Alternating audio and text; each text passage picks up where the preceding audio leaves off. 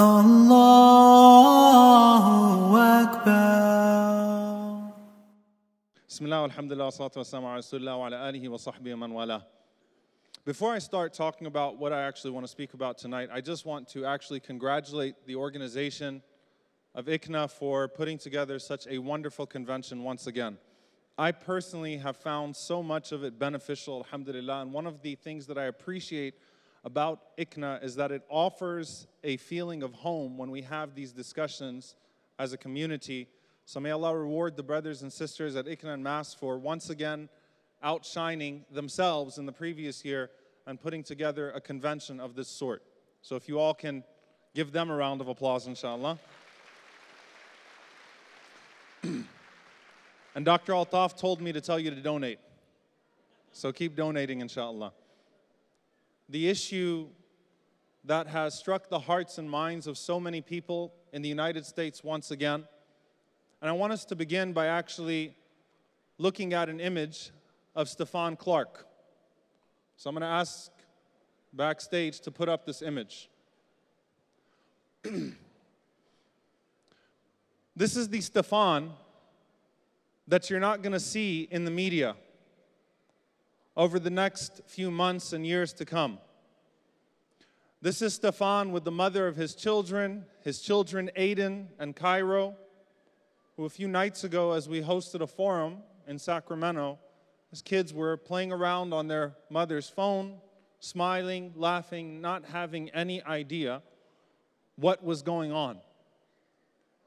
This is a man who had his troubles, like many of us have our troubles. In fact, we all have our troubles, and will be purposefully mischaracterized by being characterized by nothing but those troubles for the rest of the existence of his memory on earth.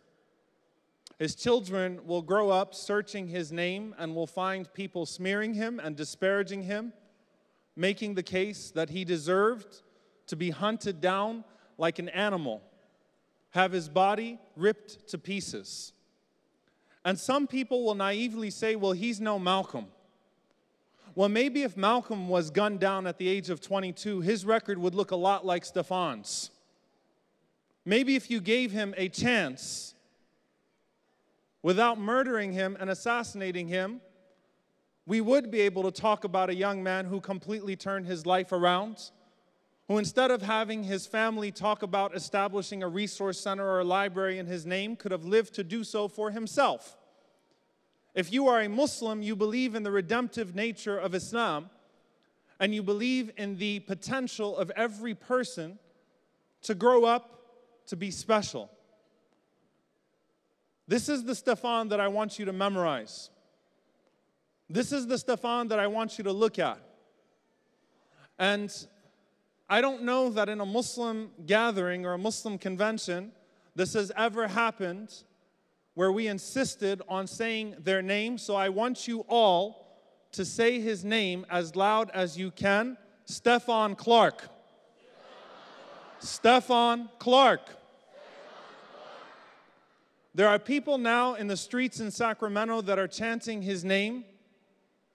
And likely what will happen to those that murdered him is similar to what has happened to those that have murdered elsewhere in this country. We're here in the home of Freddie Gray. Charges will be filed, convictions will not happen. They will wait for your outrage to subdue. They will wait for it to no longer be a national conversation.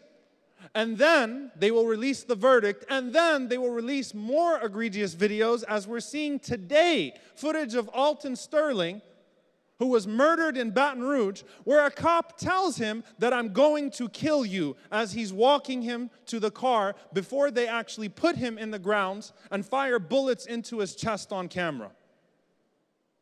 A day after Philando Castile, the verdict comes back, a man who was murdered in front of his daughter, with his daughter in the back seat, who did everything he was told to do, complied, just as they always say, just follow directions and you won't have an issue, and had 7 bullets put into his head in front of his daughter, his young daughter. After the verdict, they released more footage. This is Stephon Clark, and I want you to memorize that. This here is Jordan Edwards. Jordan was 15 years old, high school freshman in Dallas, Texas, in Balch Springs. Jordan was a straight-A student, and I'm not mentioning that because if he was a complete failure, he still wouldn't have deserved to be killed the way that he was. Straight-A students potentially would have gone on to be a high school valedictorian, captain of his football team. Has one of the best fathers I've ever met in my life. And I don't say that lightly. His father is one of the most loving fathers I have ever met in my entire life.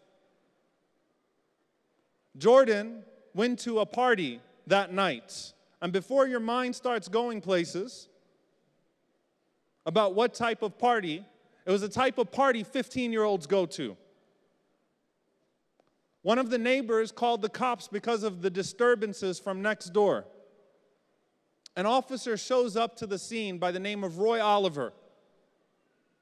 Jordan was in the car with his brothers. As they heard the shots fired, everyone jumped in their cars and tried to get away, which is common sense. You would try to get away if you're hearing gunshots fired from wherever you are. The last thing Jordan saw in his life was he looked over as Officer Roy Oliver came to the passenger window where he was sitting. Jordan looked, and what he saw in his face was the barrel of an AR-15. The last word that Jordan uttered was "duck" to his brothers. And Officer Roy Oliver began to unload a long rifle, this Iraqi military veteran, into the head of a 15-year-old boy. His brothers literally saw his brains blown out. They still talk about seeing the smoke coming out of their brother's head. Not only that, they were taken into custody and questioned all night and interrogated as if they had done something wrong. The first report, the officer said that the car was backing up violently. Then when the body cam footage showed otherwise, the police chief said, "I misspoke. The car actually wasn't moving violently at all." They then started to cast this image of Jordan that maybe he was this thug, maybe he was drinking, maybe he was being abrasive and aggressive. The autopsy showed no alcohol in his body. He did absolutely nothing wrong but being a 15-year-old black boy in this racist country. It's been 1 year. Roy Oliver walks free. The trial starts this summer. I want you to say his name as loud as you can. Jordan Edwards. The first time I met his father and hugged him, Odell said to me, "I did everything I was supposed to do." What did I do to have to bury my 15-year-old son? Played sports with him, tutored him after school, spent time with him every day. His other sons can't sleep at night with the lights off anymore. Grown teenagers. What was I supposed to do? The last person I'm going to discuss tonight, because some of these images have become somewhat prominent, though for some reason, Jordan's name and image is not what it should be in the country today. And I want you to remember him as the trial starts to unfold this summer. The last person I want to speak about is a sister by the name of Jamilah Yasmin Arshad. Dr. Jamilah Yasmin Arshad actually has a history here in D.C. She's a revert to Islam in her adult life. Before she was a Muslim, she went to high school in New York. She finished her pre-med here at George Washington University. She actually interned at Franklin Square Hospital for internal medicine. became one of the most respected neurologists in New Orleans, Louisiana. This is a woman that you probably have never heard about, and if you search her name online, you will get very little. In 2005, Dr. Jamilah's son, Nadim, had just got accepted into Georgetown University. Jamilah is a member of my community. Lived in a very nice neighborhood, practiced at one of the best hospitals. And I want you to think about how noble this woman was. She was driving home from work at night, and she saw a young boy that was riding his bike get hit by a car. So she stopped her car to help that young boy who was dying in front of her. As she got out of her car and started to resuscitate the boy and to try to help that boy, a man walked by and told her, "Who are you and what are you doing?" She said, "I'm a doctor. This is my space. Please let me work on this boy. Basically, I'm trying to save this boy's life right now." That man called the cops. And he told the police that there is a black woman, I quote, "a black woman who is tending to this boy, and she claims she's a doctor, but I don't believe her." Officer Gerald Miller shows up to the scene, along with other officers. Without actually taking the time to analyze her credentials or get a hold of the situation, picks her up, a 51-year-old woman, and slams her to the pavement.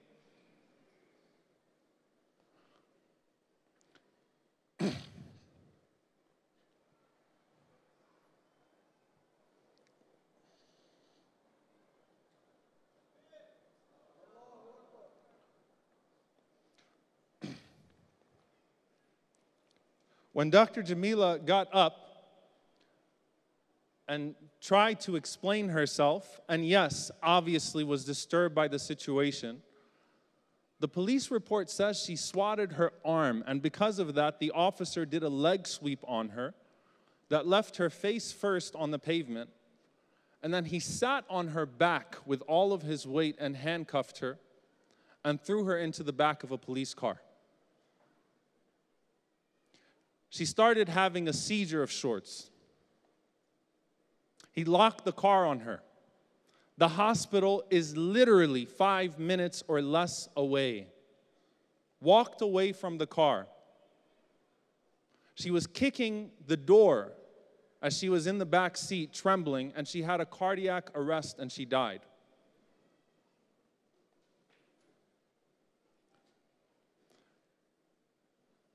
After some time passed, another man walked by and saw Dr. Jamilah in the car and reported that he saw the foam out of her mouth. So when he informed the other officers, you know what he said? He said, "I don't have the keys to the car. Let me call my partner."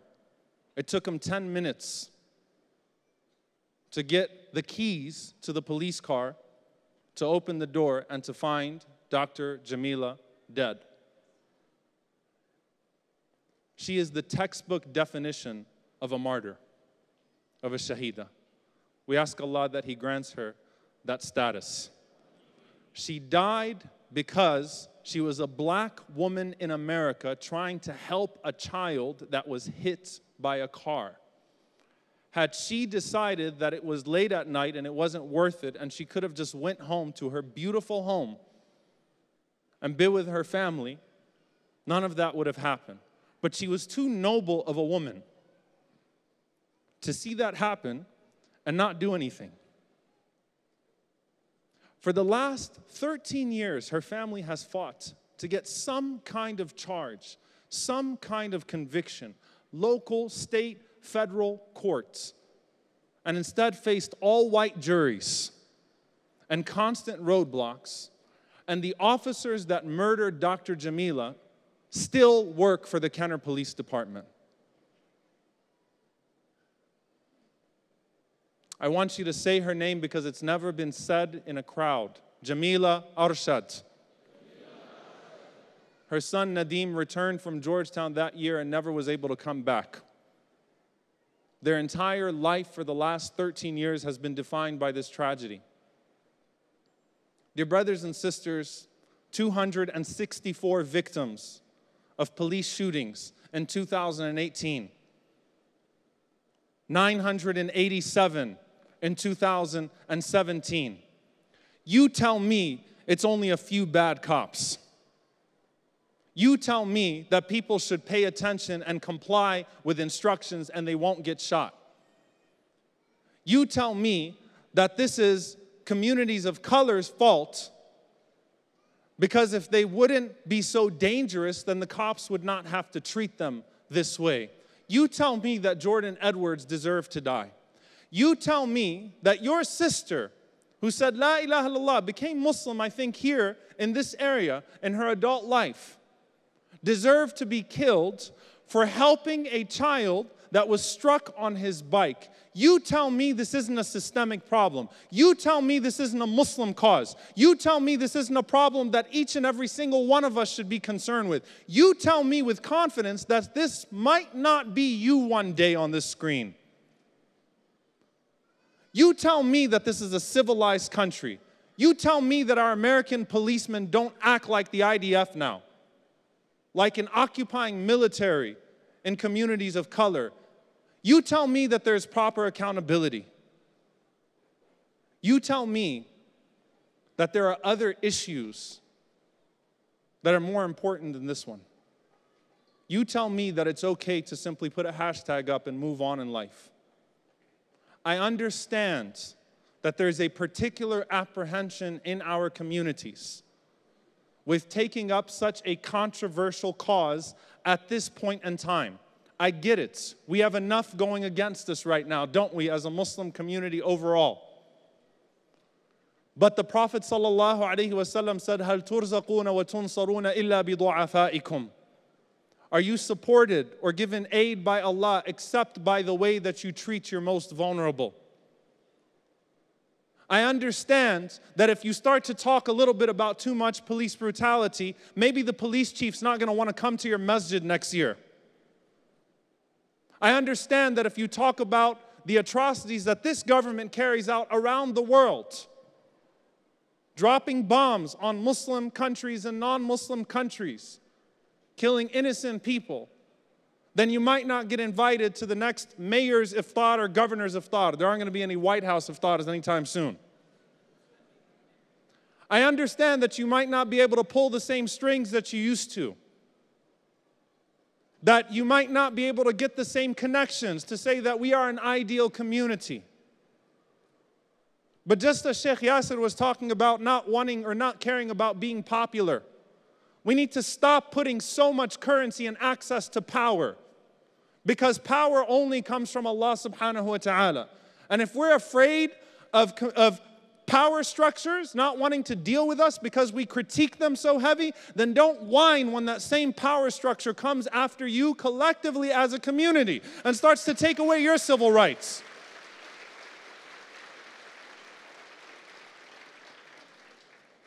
This is our issue.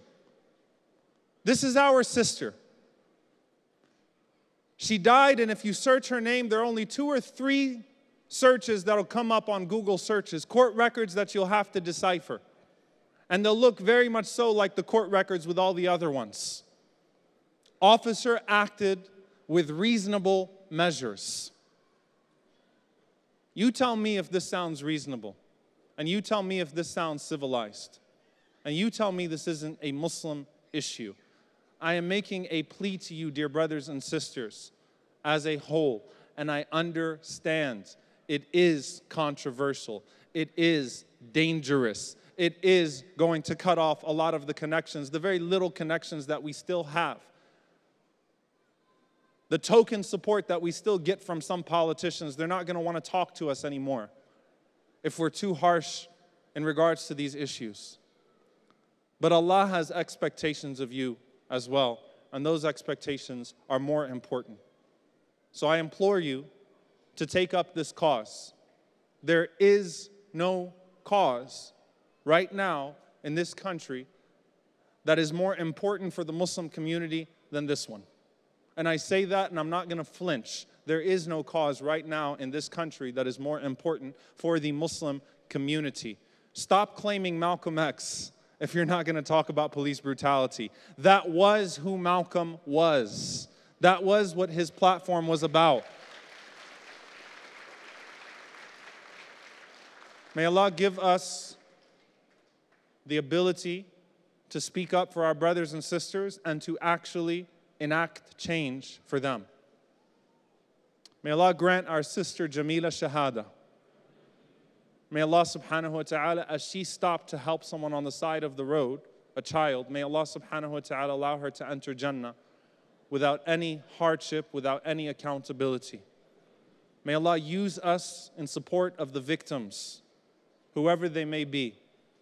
May Allah subhanahu wa ta'ala protect us and our families. May Allah better this country through us.